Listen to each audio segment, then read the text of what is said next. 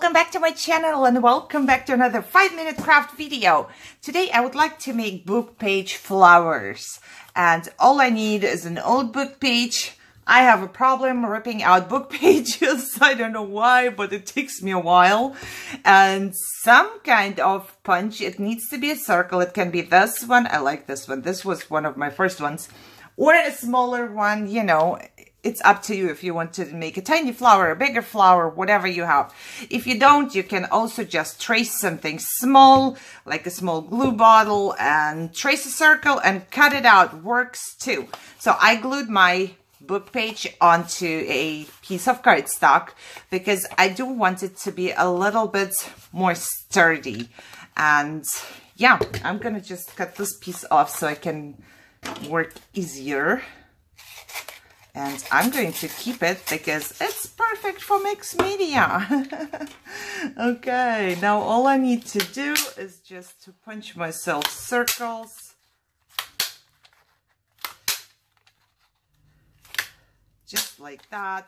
And I put them onto the darker piece of cardstock because when I fold it over, I really want it to be a little bit darker. I don't want white to be there, if that makes sense. Now, all we need to do, we need buttons or some kind of a middle, you know, but I think we should use our buttons. I might find one. I have so many. I might find one that goes perfectly into a flower. I don't know, but I do have a full jar of buttons, as you can see. So the project is really, really easy. You can, I'm not going to do it right now, but you can distress the edges, of course.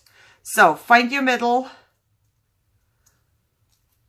right here and then fold the lower part right in the middle, just like that. I'm going to use a bone folder because it's easier to me to, you know, make crisp edges, and I really want this to stay in.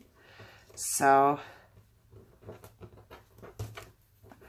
like I said, you can make different sizes of flowers if you want to. So this is how it's gonna look like, and I'm gonna do the same thing to all of them.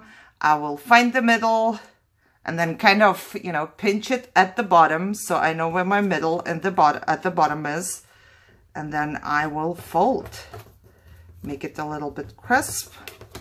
And I just use normal paper glue to glue the paper, the book page, onto the cardstock. So it might not be the best way, but I didn't want to waste my art glitter glue today. For some reason, I'm keeping this one today for myself. Yeah, that's just sometimes how it works. But the normal paper glue does come off sometimes, so, you know. But this is like a vintage kind of flower, so that's fine, I guess, if that comes off here and there. So I'm not sure how many I will need, probably even 1 or 2 more, we'll see.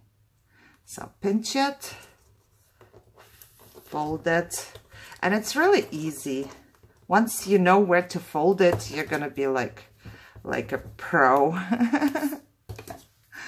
So as you can see, everything is done in real time here. And every time I pinch it, the little piece of the book page comes off at the bottom. But, oh well. Okay. So something like that you get. And then you get your little flower here.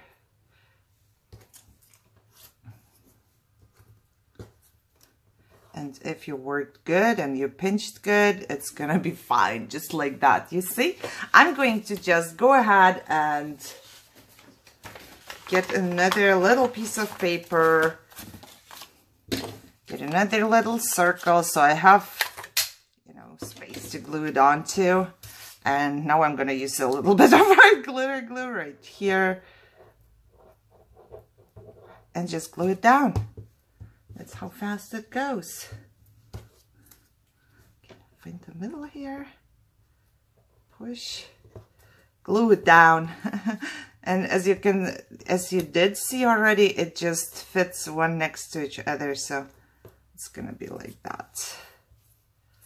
It's really pretty. I like it, especially if you're making like some vintage or even shabby project, you know. It's just, if you have folded too much, then your flower is gonna look a little bit different. So if you get there and you know what you're doing, you should pay attention to the folds. That's what I'm saying. Okay. Now I'm going to just check it.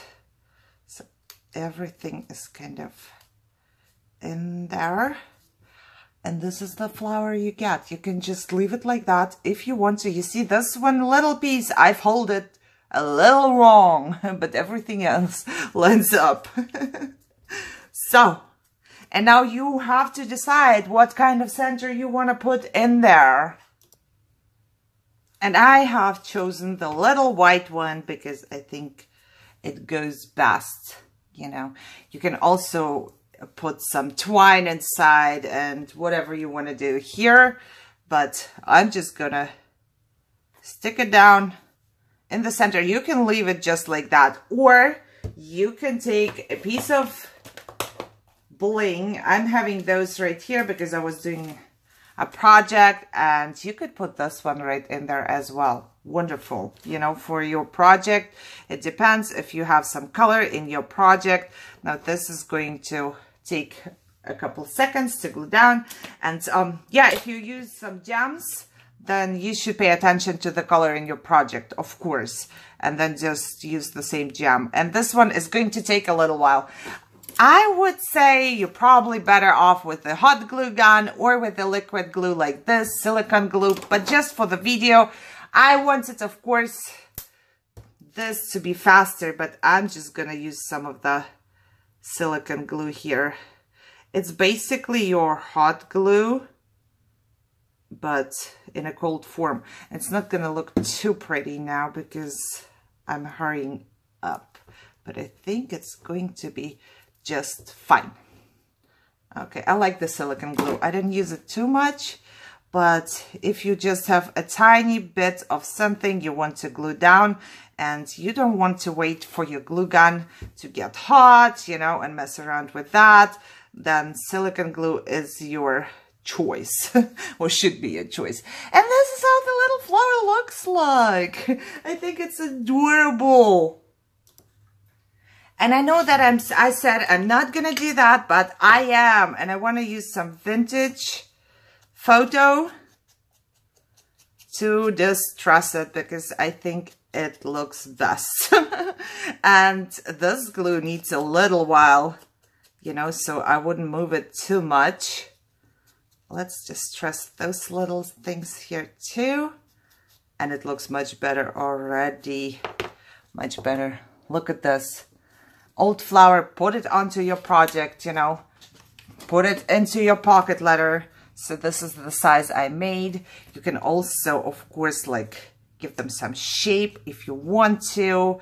Just pinch it a little like this and give it some dimension. And it's going to look different, as you can see. Put another center in there. Do whatever you like to do. You know, use different papers. It doesn't have to be this paper. You can make a colorful flower, of course. If you don't have a flower die, flower punches, flower anything, you can still make flowers and they will still look pretty. So, I think it's adorable. I'm loving this. I'm thinking about putting a little gem onto the button, but I'm gonna do it later. I hope you enjoyed this. If you did, give me a thumbs up, share, subscribe, and enjoy your day. I see you soon. Bye-bye.